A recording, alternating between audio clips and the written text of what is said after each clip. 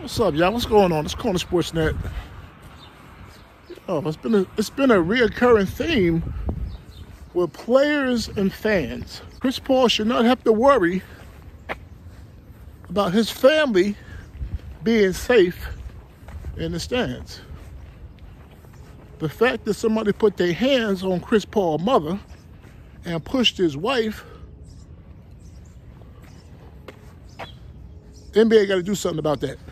I have not heard anything about Chris Paul's parents, his mother, and his wife being the aggressor, putting their hands on somebody first, initiating the altercation. I haven't heard that. I haven't read nothing, and 9 times out of 10, I don't believe they did anything wrong.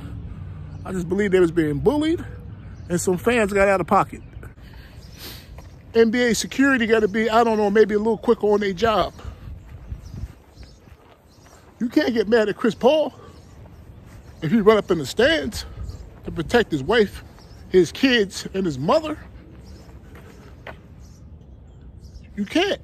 You don't want another situation like the malice at the palace. You don't want nothing like that to happen. Now you got a situation like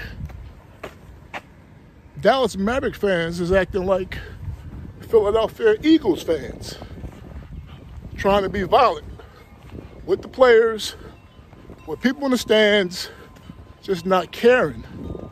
So the NBA, they got to do a better job.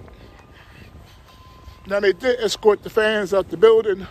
More than likely, those fans would be banned from coming back into the stadium or the arena. But this could have got real ugly.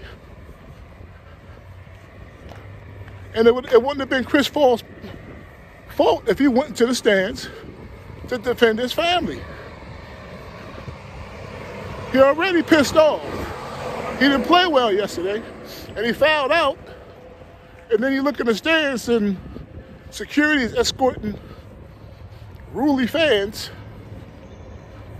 because they put their hands on his mother, pushed his wife in front of his kids.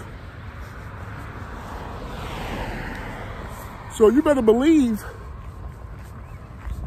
Game 6, Chris Paul gonna have a bunch of, I'm not gonna say goons, he's gonna have a bunch of people making sure his family is good. Fans have no right to put their hands on anyone.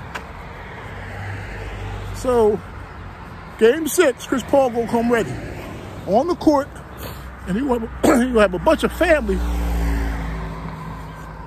looking for anything that's out of the ordinary in the stands. Ready.